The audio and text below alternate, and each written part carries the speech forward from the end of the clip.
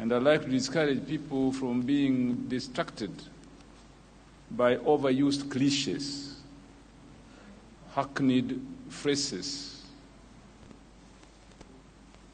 words that have been used for ages that finally no longer mean anything, because from what I know, from the development economics that have been preached by the World Bank, multilateral organizations, NGO, and so on for so long, the word bottom-up has been used to the extent that it no longer means much.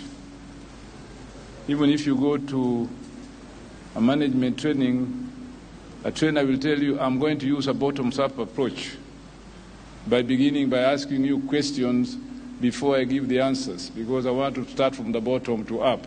So it's an overused cliche.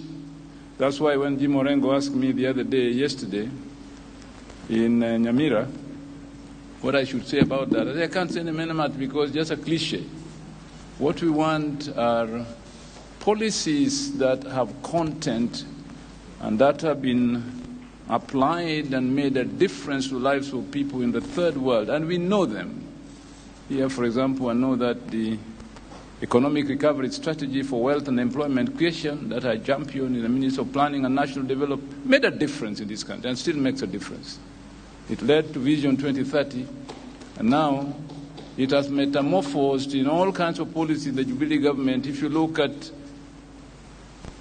4-point agenda, it's a derivative of Vision 2030.